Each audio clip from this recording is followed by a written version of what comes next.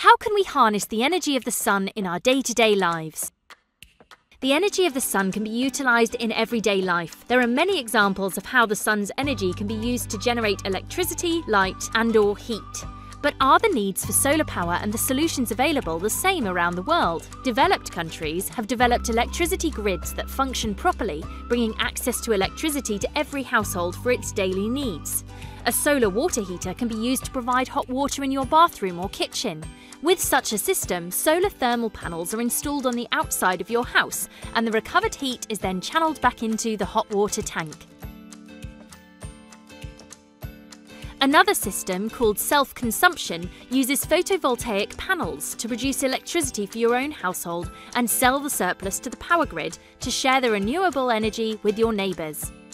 Outside the home, you can use solar lamps to light up your garden. And there is no need to connect them to the electricity grid, just plant the lamps in the ground.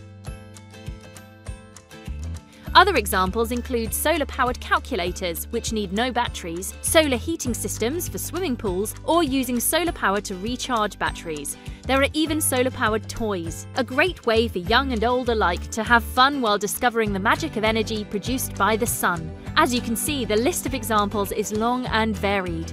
But in some parts of the world, getting access to electricity is complicated or even impossible due to the absence of a connection to the grid or for economic reasons. But modern solutions have been developed to provide that energy to as many people as possible. For example, solar panels that light up the home so school children can continue reading, studying and working on their lessons. Batteries that store solar energy and release it after sunset allow market stalls to stay open after dark so that domestic or professional activities can continue. And there are more comprehensive solutions that can be used to power refrigerators, computers or mobile phones.